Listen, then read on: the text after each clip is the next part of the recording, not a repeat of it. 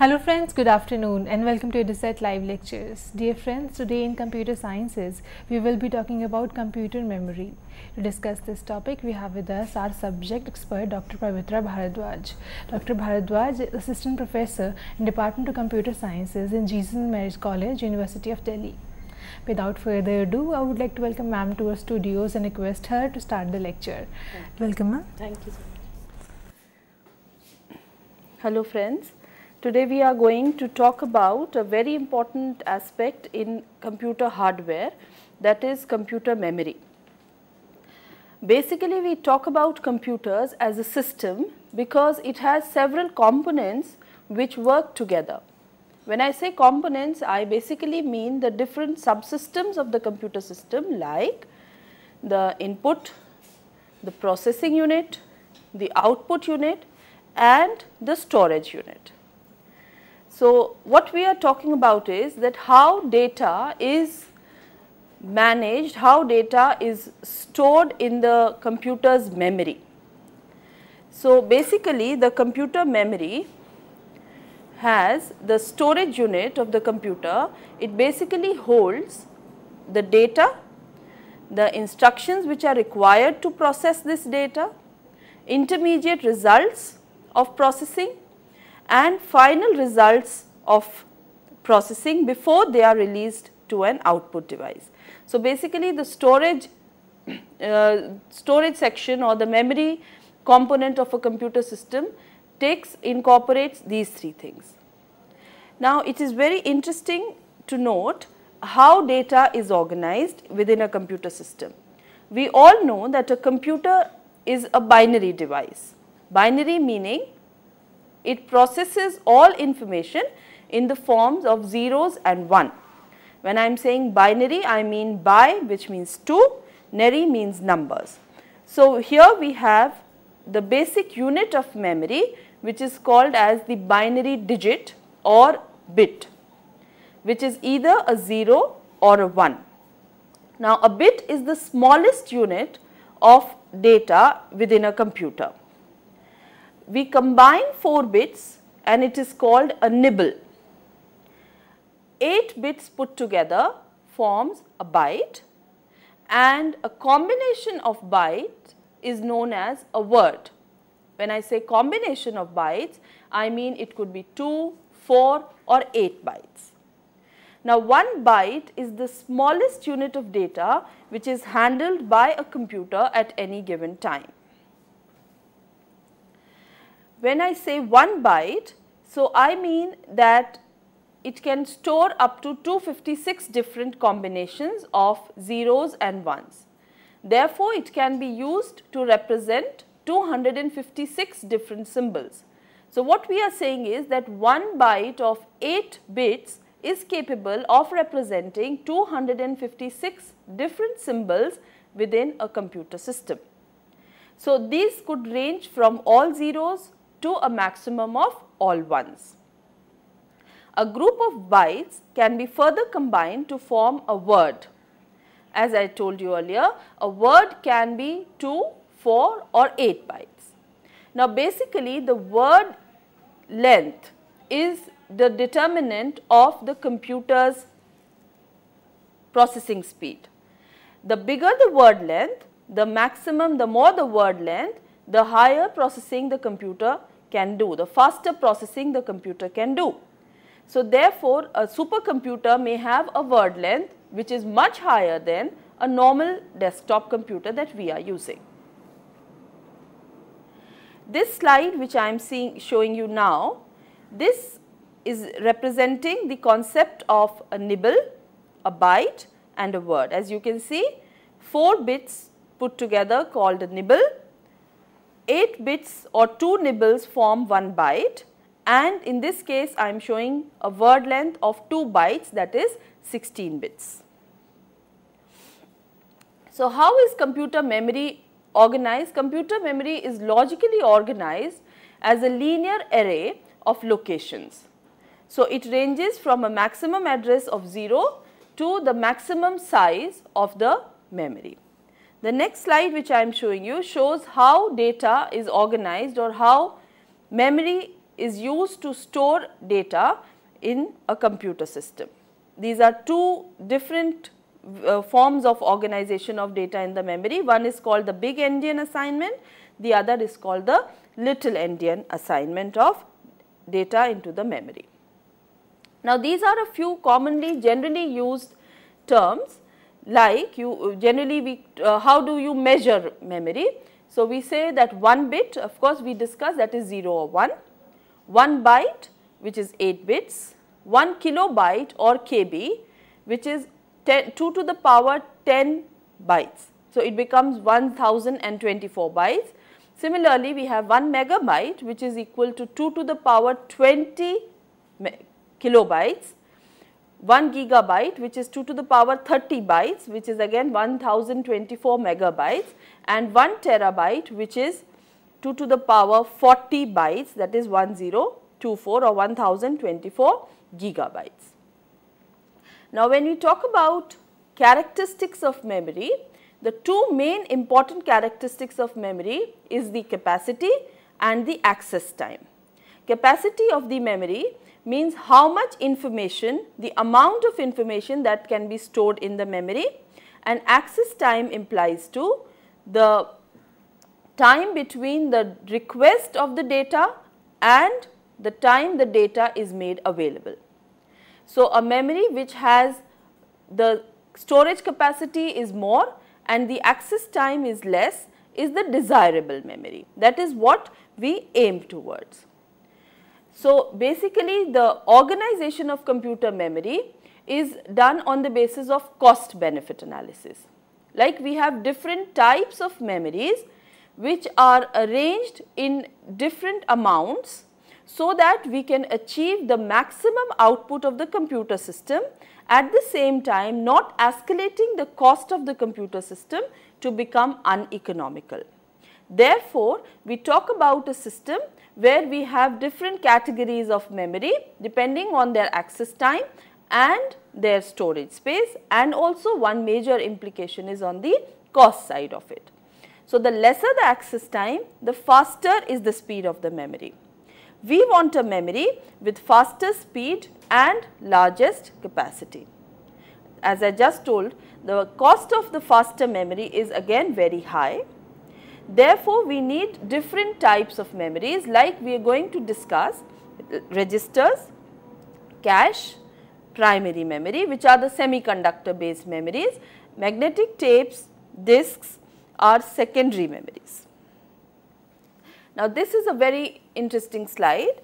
This shows the different categories of different types of memories with their access time and the cost, vis-a-vis the cost of the memory. So, as we can see in the pyramid, the lowest is the magnetic tape, which has the highest access time but the least cost. This is followed by the disk, which have still less access time and they are still more costlier, and then you have the main memory, then we have the cache, and then we have the registers. So, registers are basically the lowest access time, the fastest of computer memory, which is the most expensive. This again is another diagram which represents memory hierarchy, where we show how input sources of data are and the CPU are related to the computer, different types of computer memories. So, we see that the secondary storage devices, they have an indirect access to the CPU, whereas the RAM, cache and the CPU registers, they have direct access to CPU. Important thing to note here is that the electronic memories like the RAM, the cache and the CPU registers, they are temporary. They have data, they hold data only till the time the power is supplied to a computer system. As soon as the power goes off, the contents of the temporary storage areas, they will be deleted. So, therefore, we have permanent storage areas in the form of secondary storage devices like the magnetic disks, the hard disks, the tapes and some auxiliary storage devices. So, this diagram basically shows how the CPU access is provided to the different kinds of memory and which memory can directly access CPU. Of course, the memories which can access the CPU directly are faster, whereas those which are like secondary memories, they are much slower memories. Their access time is much higher because the CPU cannot access data directly from these components of the computer system or the memory. Again, this slide shows the relationship and the size, relative size, approximate size of the different types of memories. Like we have the hard disks, which are now generally coming in terabytes, and they have an access time of about 5 to 20 milliseconds. Then we have the dynamic RAM, which has a size in gigabytes 1 or 2 GB, and the access time is 50 to 70 nanoseconds. Static RAM is higher, which is generally used as cache memory, where the access time varies from 0.5 to 2.5 nanoseconds, and the highest is CPU registers, where the access time is less than 1 nanosecond and the size is about 100 bytes. Of course, needless to say that the storage space provided by the disk will be the largest, whereas that provided by the registers will be the least or the minimum. So, memory hierarchy talks about internal and external memory, which are the two broad categories of memory. The same diagram which we have seen, the pyramids, they actually represent the memory hierarchy. The internal memory consists of the CPU registers, cache and primary memory. It is used by the CPU to perform computing tasks. The external memory is called secondary memory. It is used to store large amount of data and software which cannot be held in the temporary memory. So, we are talking about the characteristics of internal memory. So, the internal memory is characterized by limited storage area, fast access time, temporary storage, high cost. So, these types of memory, they comprise basically registers, cache and RAM. The speed of the registers, as just now discussed, is about 1 to 2 nanoseconds. The sum of the size of registers is less than 200 bytes. Next is cache in the hierarchy, which is placed between the CPU and the main memory. The speed of the cache is between 2 to 10 nanoseconds and its size varies from 32 kilobytes to 4 megabytes. The primary memory is next in hierarchy. Now, primary memory is relatively slower than the cache memory. The speed of the primary memory or the RAM is about 60 nanoseconds and its size varies from 512 KB to about 3 GB. External memory of the computer, this is very high storage, this is the secondary storage areas, this is very high storage capacity, it is permanent storage, slower access, cheap, less cost, and it stores data which is not currently being used by the CPU. So, these are basically the tapes and the magnetic disks. Now, what we are saying actually is that you have a small temporary memory which is electronic, which is temporary, which will hold data only till the time power is supplied to the computer system. When you feel like closing the computer system, shutting it down, or due to any reason, if the computer shuts down, whatever content is there in the registers, cache or RAM will be deleted, will not be available once the system is restarted. Therefore, what we need is a very enormous secondary storage area which is permanent. So, once your work is done, what you do is you save your data.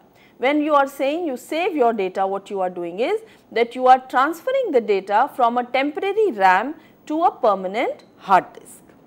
Therefore, this kind of structure works well because you have a fast but temporary storage area which is small in size. Because of the cost, you keep it small, and then you have a cheap large memory which holds data rather permanently. So, therefore, the movement of data keeps coming in and out. Important thing to remember is that the CPU will only access the data once it is in the primary memory, once it is in the electronic memory, the RAM or the cache or the registers. It will never access data directly from the hard disk. The data has to be brought into the RAM from the hard disk for CPU to access it. So, this we were discussing about external memory. So, in external memory you have different types of memory, like I discussed magnetic tape and magnetic disks. So, optical disks are also there. Now, the speed of the disk is around 60 milliseconds, and the capacity may vary from 160 gigabytes to about 1600 gigabytes. Now, this is an important slide which shows how different types of memories are organized within the CPU. As you can see, within the CPU is the registers and the cache memory, which is directly accessible by the CU and the ALU. The RAM is connected to the CPU through a memory bus, but it is not within the CPU, it is outside the CPU. Then we have the secondary storage devices which are connected to the CPU through the input-output channels, and then of course you have the auxiliary storage like the DVD or the CD drives. So, what is the purpose of the memory hierarchy? To get fastest speed with largest capacity and least cost. Fast memory is located close to the processor. The secondary memory, which is not as fast, is used to store information permanently and is placed farthest from the processor.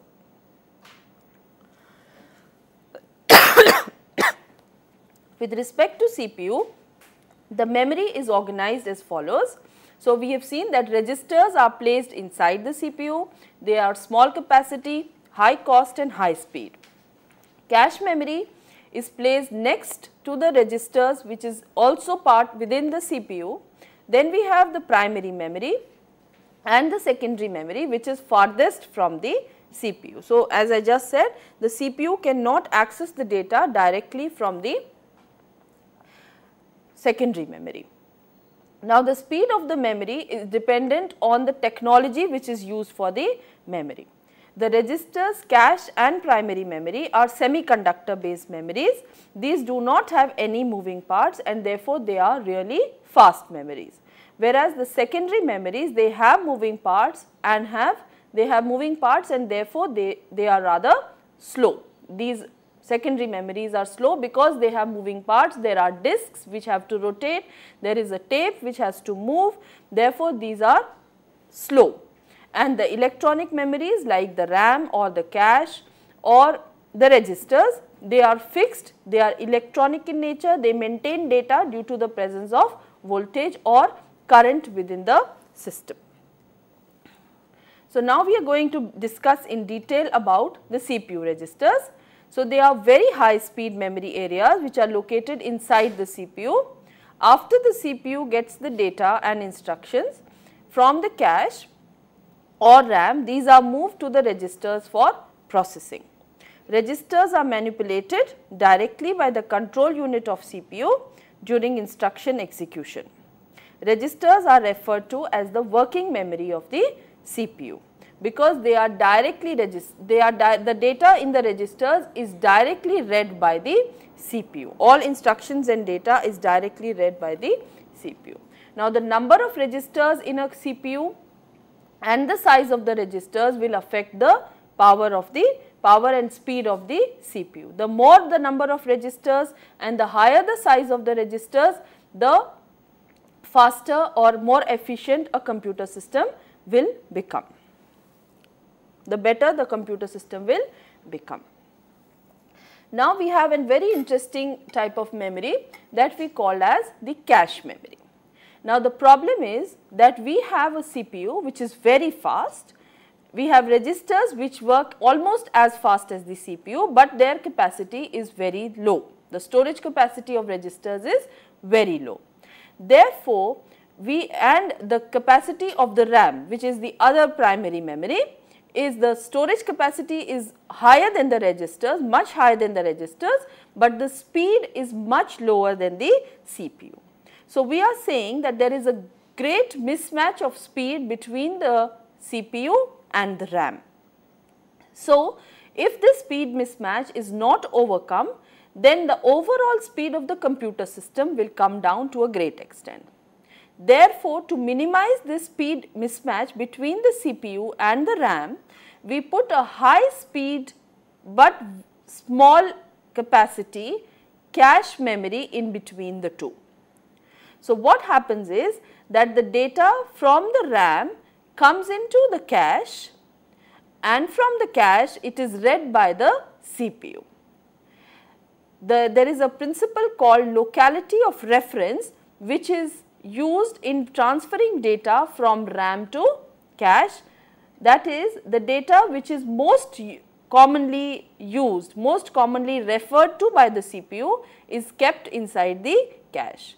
If the data is not accessed for some time, it is moved out of the cache and some new block of data is brought into the cache memory. So, the CPU first looks for the data in the cache memory, and if it finds the data, it is called a cache hit. In case the data what the CPU is looking for is not available in the cache, it is then referred to the RAM.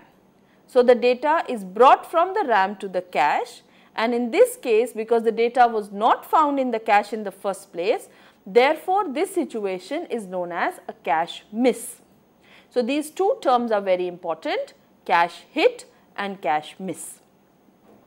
If there is a cache miss, then the information will be referred to or will be retrieved from the RAM. The content of the cache is actually decided by another component which is known as the cache controller. The most recently accessed information help the controller to guess the RAM location that may be accessed next. So, therefore, it decides on cache misses. So, the less the number of misses, the efficient the computer system will become. So, it is the duty of the cache controller to fetch in the correct data from the RAM, so that the number of cache misses is minimized. Now, this slide here shows how the CPU accesses the data from the cache. You can see that there is a cache controller whose duty is to get the data from the main memory. So, if the CPU is able to find the data from the cache memory, it is said to be a cache hit. But if the data is not found, it is the duty of the cache controller to then refer to the main memory, that is the primary RAM memory, and it gets the data to the cache, and then the CPU can read that data. So, this situation is known as the cache miss. Now, further, there are different types of cache memories also, depending on their size and their position within the CPU. So, there is L1 cache, there is L2 cache, and there is L3 cache. L1 cache can be accessed almost as fast as the registers, typically in 1 or 2 clock cycles. L2 cache, this is more distant from the CPU due to even more increasing gap between CPU and the main memory. Additional cache, that is L2 cache, is inserted between L1 cache and the main memory, which is accessed in fewer clock cycles.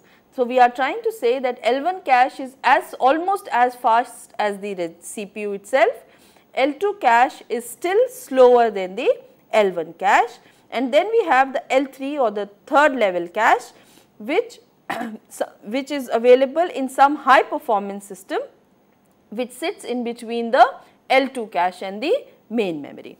Now, this slide shows how the 3 caches are inserted in between the CPU and the main memory. The L1 cache is the closest to the CPU and it is the fastest. Then comes the L2 cache or the level 2 cache, which is still faster. Then the least fast is the L3 cache or the level 3 cache, and then there is main memory which is slow in the with respect to the speed of the CPU. So, RAM is now basically we are going to discuss about, this is the internal memory that we have discussed about, that is the cache and the RAM memory, cache and the registers. Now, we are going to discuss about the two other main types of memories, that is the RAM and the ROM memories, the read only memory and the random access memory.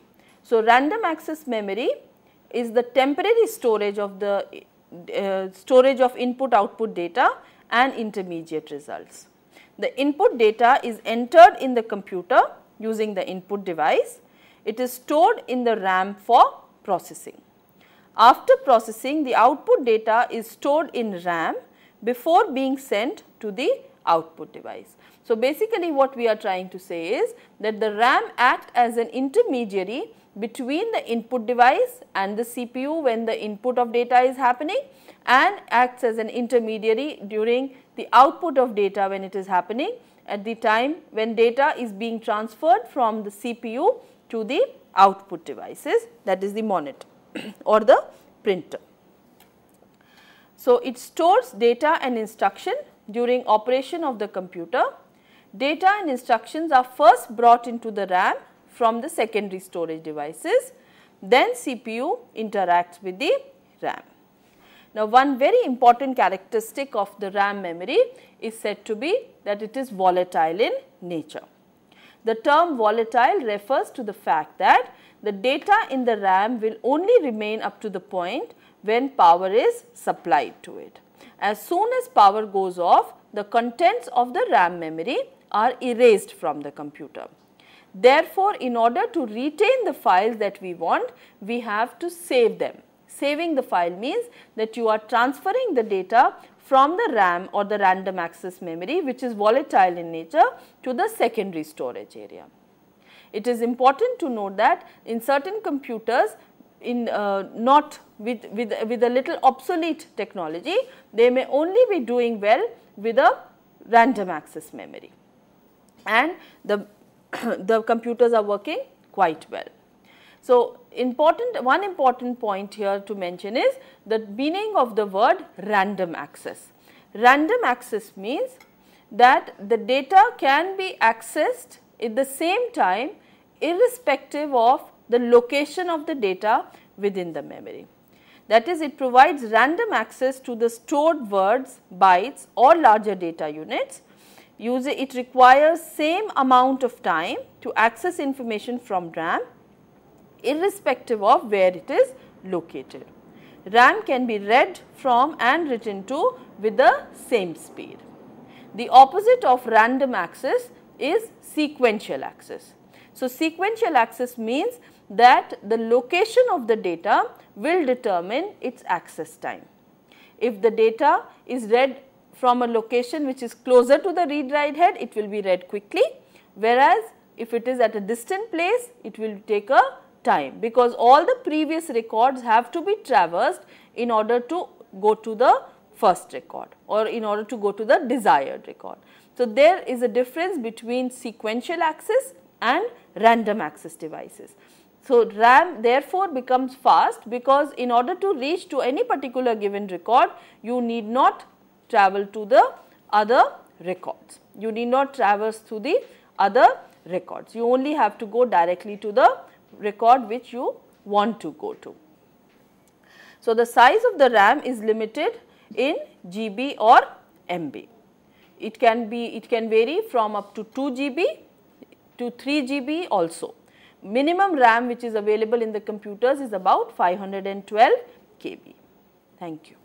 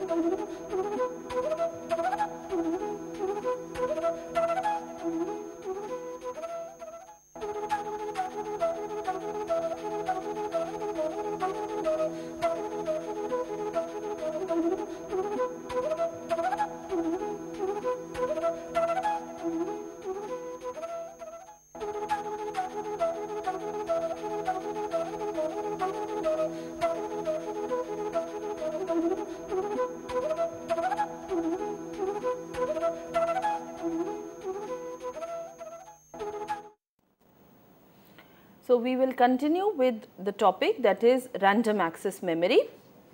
So, we were discussing a few features of the random access memory. We had seen that it is a volatile, low storage and fast access memory, faster than the secondary storage devices. Now, the performance of RAM is basically affected by two parameters. One is the access speed, that is how quickly information can be retrieved. It is measured in nanoseconds. Data transfer unit size, that is how much information can be retrieved in one request. Now, RAM affects the speed and power of a computer. More the RAM, better it is. Faster the RAM, better the computer will be. It has a general capacity of about 512 MB to 4 GB. RAM is a microchip implemented using a semiconductor. Now, the random access memory also is available as two variants. One is static RAM and the other is dynamic RAM. These are generally known as SRAM and DRAM. So, the first type of RAM that we are going to discuss is the dynamic RAM or the DRAM. Now, DRAM has a memory cell which is composed of capacitors. Dynamic itself means which is changing, which keeps on changing. So, it is mainly used as a small main memory because it is small and cheap. It uses a combination of transistors and capacitors. The transistors are arranged in a matrix of rows and columns, and the capacitor holds the bit of information 0 and 1. The transistors and capacitors are paired to make the memory cell. Now, the transistors act as a switch that lets the control circuitry on the memory chip to read the capacitor or change its state. The capacitor can store an electrical charge to represent a 1 or no charge and a 0 for no charge for 0. Each cell is connected to an address line and a data line. Now, because there are capacitors which are used in the dynamic RAM, therefore, they are constantly required to refresh them, and because of this refreshing, the overall speed of the memory comes down. It becomes slower than the static RAM. A pulse sent along an address line turns on the transistors on the line. Pulses representing information are then sent along the data lines, charging the capacitors. The information is read when the cells discharge, sending pulses back along the data lines. Now, this shows an integrated chip for the RAM, for the dynamic RAM. We can see that there are capacitors, there is a line where capacitors need to be charged, transistors, there is a data line which is represented using 0, and there is an address line. So, the transistors are off, the capacitors need to be charged and refreshed again and again. So, DRAM must be refreshed continually to store information. For this, a memory controller is used. The controller recharges all capacitors holding a 1 before they discharge. The memory controller reads the memory and then writes it right back. The access speed of the DRAM is about 50 to 150 nanoseconds. Next we discuss is the static RAM. So, as opposed to the dynamic RAM where we saw that capacitors are used, a static RAM is using only transistors. Multiple transistors, about 4 to 6 transistors are used in each memory cell. It is used in cache memory due to its high speed. It does not have a capacitor in each cell. It has more parts, so it takes more space on a chip than DRAM cell. It does not need constant refreshing, so it is faster than the DRAM. Of course, it is more expensive than the DRAM. It stores information as long as power is supplied to it. Even though there are no capacitors, the dynamic RAM Like the dynamic RAM, the static RAM is also volatile. It will only hold the data till the time power is supplied to it. SRAM is easier to use, it is very fast, it has an access speed of about 2 to 10 nanoseconds.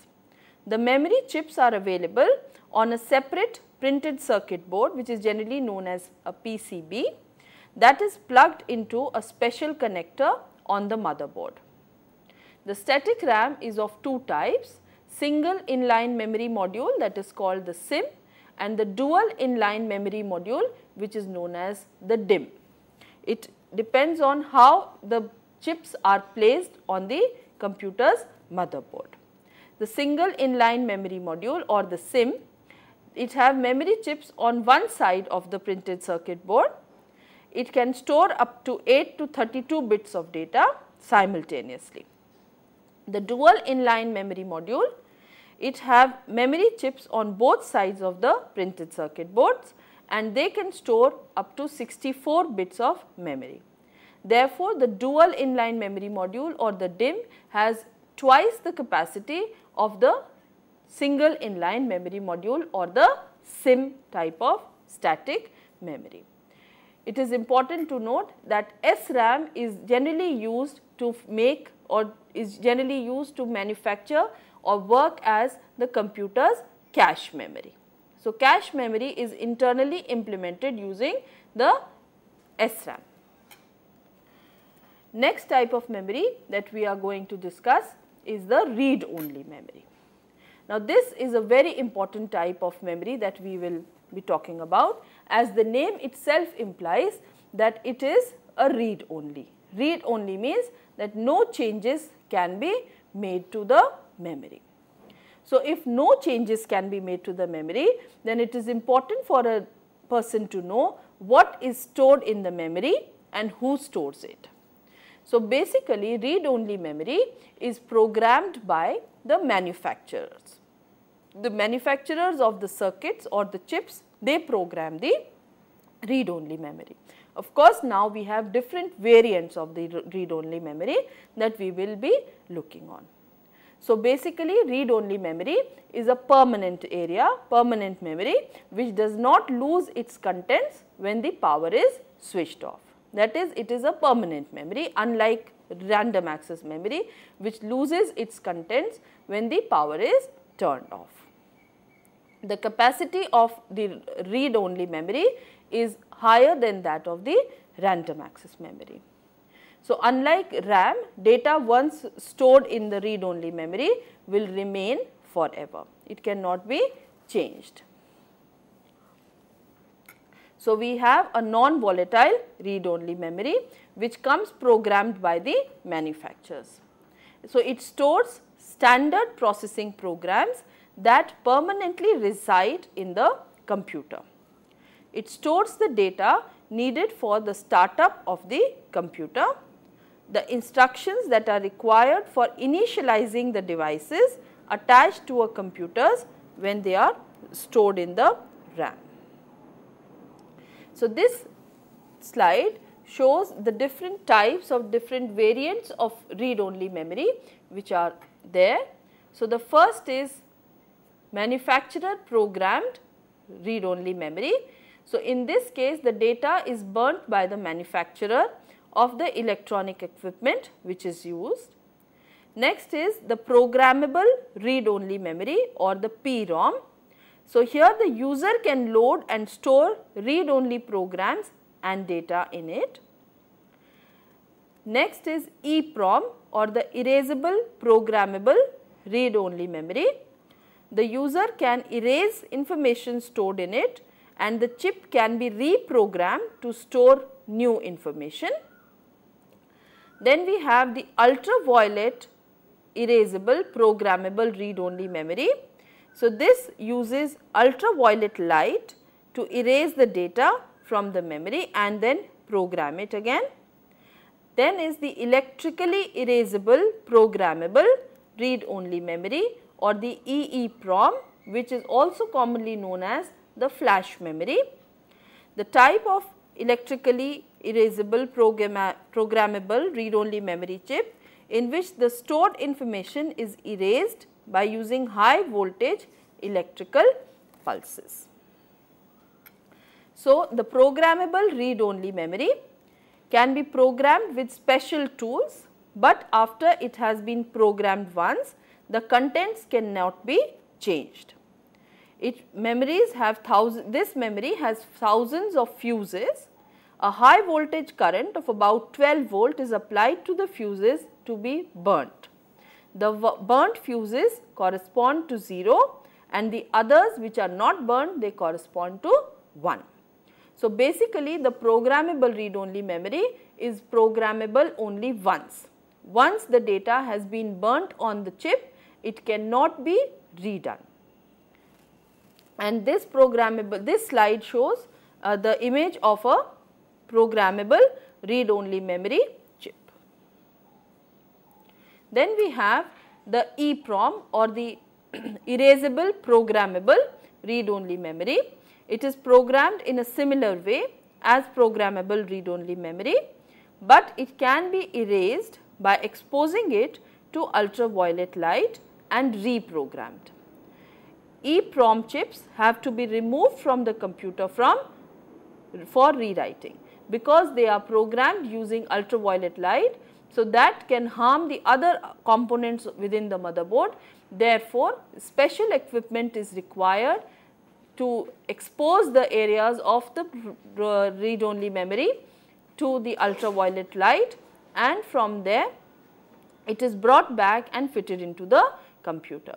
It must be noted that specific high level of specialization is required for the programmer to be a programmer for the read-only memory.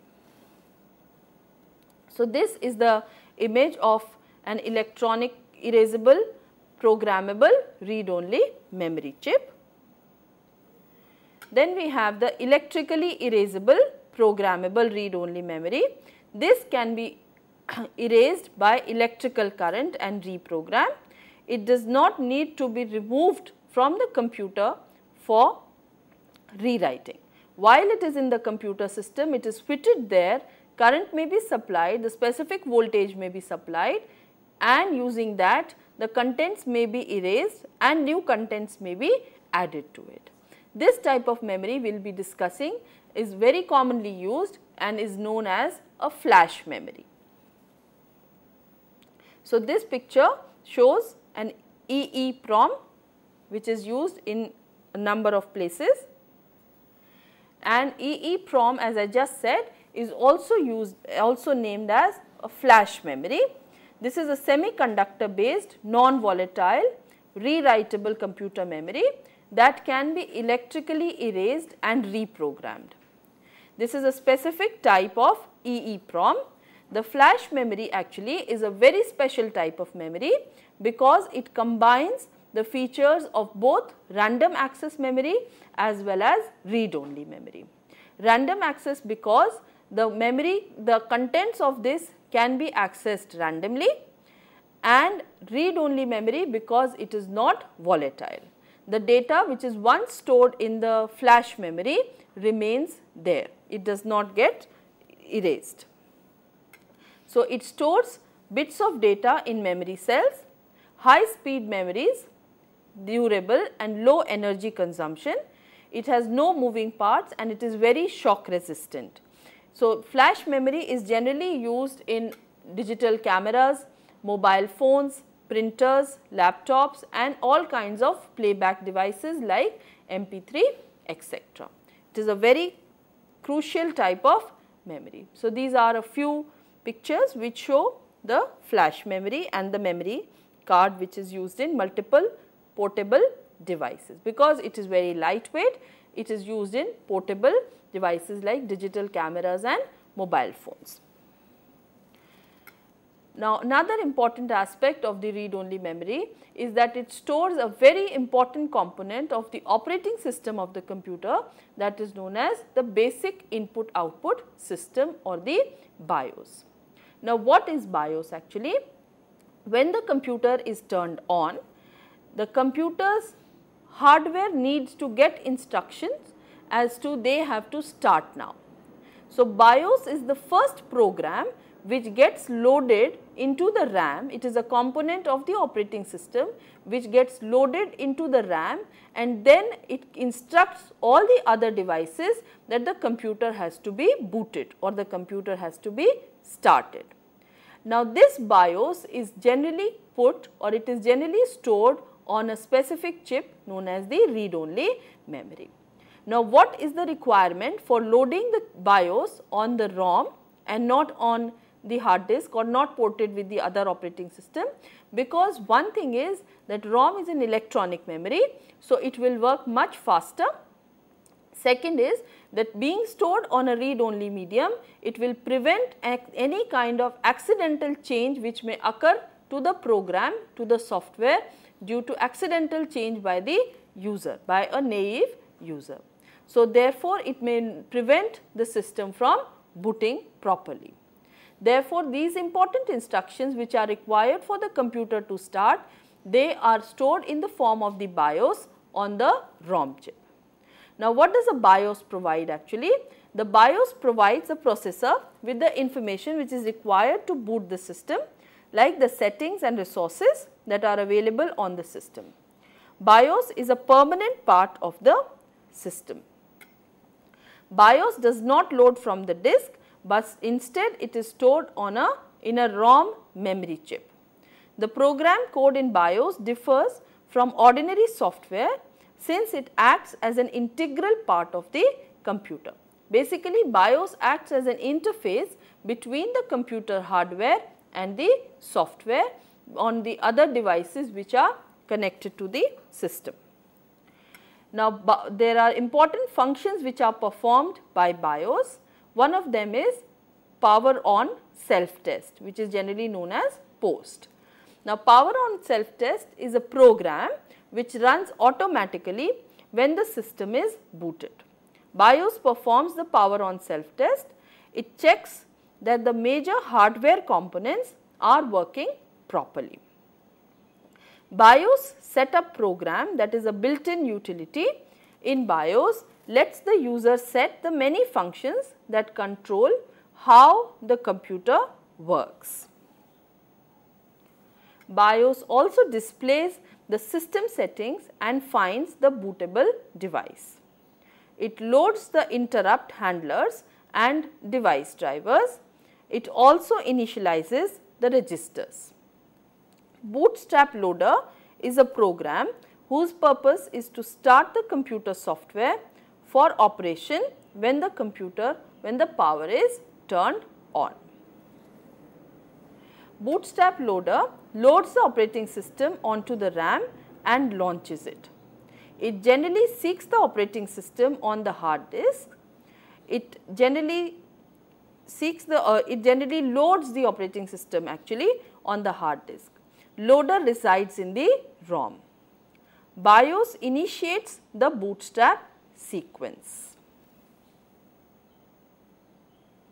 So, these are the main functions of the BIOS which is stored on the read-only memory.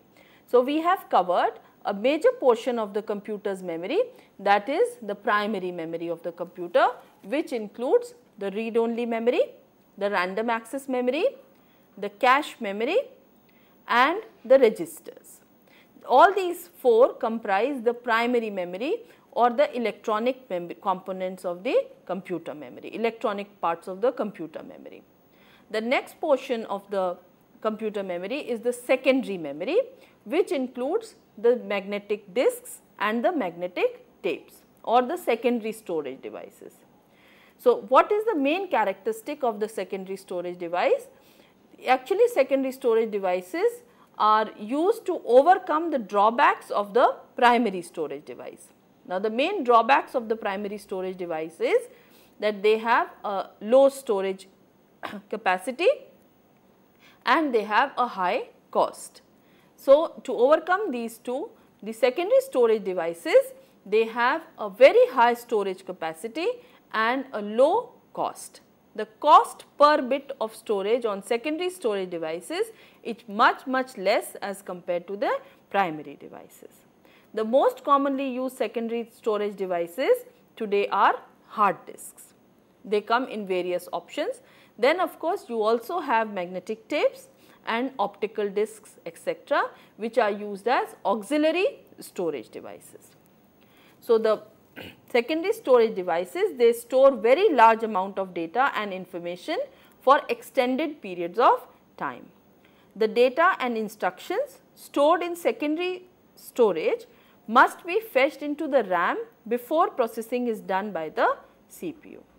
So, magnetic tapes, magnetic disk drives, optical disk drives and magneto-optical disk drives are some of the commonly used secondary storage devices. Now, there are two types of storage devices which are considered in case of secondary storage. One is sequential access and the other is direct access. Sequential access, as I already explained, sequential access devices where the common example is magnetic tape. So, these locate a particular piece of data depending on its location. It is very similar to the example of a cassette player. In a few years back when we used to have tape recorders where we had the cassette player.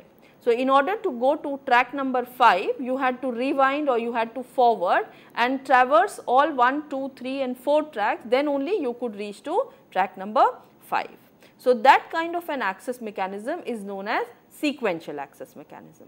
Whereas direct access mechanism is something like we have in the CDs today, where directly you can choose which track to play and the track can be played without the need for traversing any of the records before the desired record. So, in order to locate a particular piece of data in sequential access devices, the computer must run through all the previous records in sequence starting from the beginning. So, you have to follow the sequence of the record, you cannot jump the sequence. Direct access devices, any piece of data can be accessed in a non-sequential manner by locating it using the data's address. There is no predefined order in which data can be read or written. So, magnetic disks, optical disks and magneto-optical disks are some examples of direct access devices which are used in the computers. So, these are the pictures which show the magnetic tape and a common cassette. So, we are going to discuss about the magnetic tape. So, what is a magnetic tape? Basically, it is a plastic tape which has a magnetic coating. It is a storage medium on a large open reel or in a small cartridge or cassette.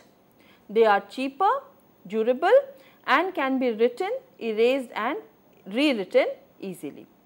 It needs to be rewound or moved forward to the location where the requested data is positioned in the tape. Because of its sequential nature, it is not useful for data files that need to be revised or updated often or transfer data from one system to the other.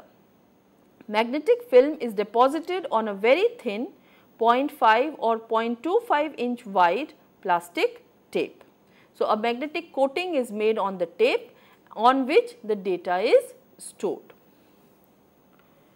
Now, how a tape works? It is divided horizontally into tracks, about 7 to 9 tracks, and vertically into frames. A frame stores 1 byte of data, a track stores in a frame 1 bit. Data is stored in successive frames as a string with 1 data per frame. 7 or 9 bits are recorded in parallel across the width of the tape. A separate read-write head is provided for each bit position on the tape. In order to read or write all bits on the tape, they need to traverse parallelly. The characters need to be, the read-write head need to move parallelly. Now, this slide shows a portion of the magnetic tape where you can see the vertical frames are there and the horizontal 7 tracks are there. So, where a track and the frame meet, there one bit of data can be stored on the frame. So, data is recorded on tape in the form of blocks, where a block consists of a group of data also called records. Each block is read continuously. There is an inter-record gap or IRG between two blocks that provide time for the tape to be stopped and started between records. This diagram shows how records are stored on a tape, and in between there is an inter-record gap. So, basically the read write head will only stop at the inter-record gap, not in between the two. So, we have different types of file systems where these tapes are used. Windows XP and 2000, they use the NTFS file system, which offers better security and increased performance. It allows using file names that are more than 8 characters long.